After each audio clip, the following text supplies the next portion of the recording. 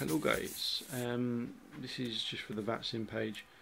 I'm using my mobile phone, so if the autofocus is a bit iffy, that's why.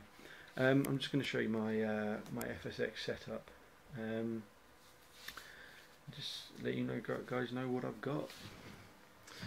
I'd just like to say right now, I have paid for every single item in this room, and I have not got any donations from anybody else.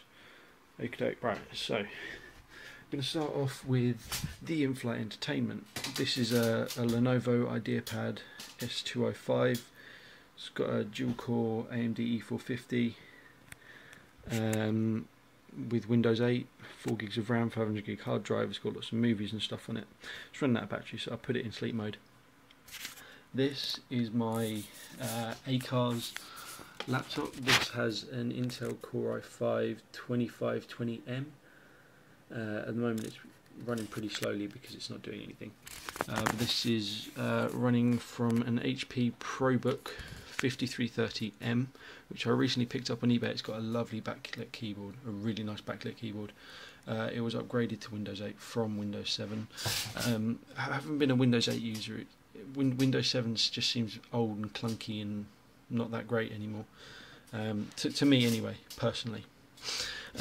Moving along, we have the I believe Seagate X52 Pro joystick, which is nice. Bit of a rickety table, but ho hum. This is the joystick for the Seagate. It's a lovely joystick. Absolutely love it. So happy I got it. This is the main desktop. I will show you the desktop itself, and that is the beast.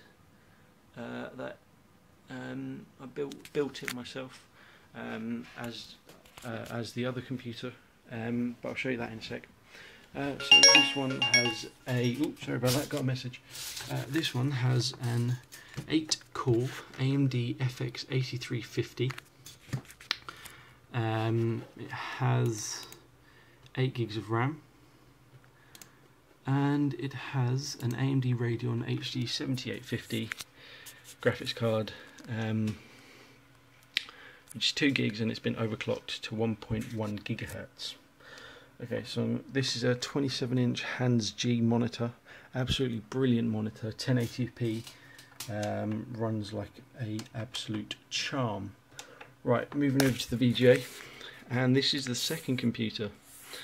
I've got CPUs lit up.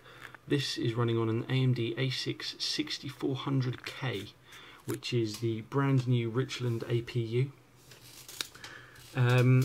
This has a stock clock speed of 3.9 gigahertz, I believe, which boosts up to 4.2 as and when it needs to. It has an AMD Radeon HD8470D, which is chip built into the CPU, which makes it the APU, which is Advanced Processing Unit. And this has 4 GB of RAM, but I fully intend to upgrade that. So all of my machines are running Windows 8. As you can see, nope, wrong one. It's that mouse, keyboard even.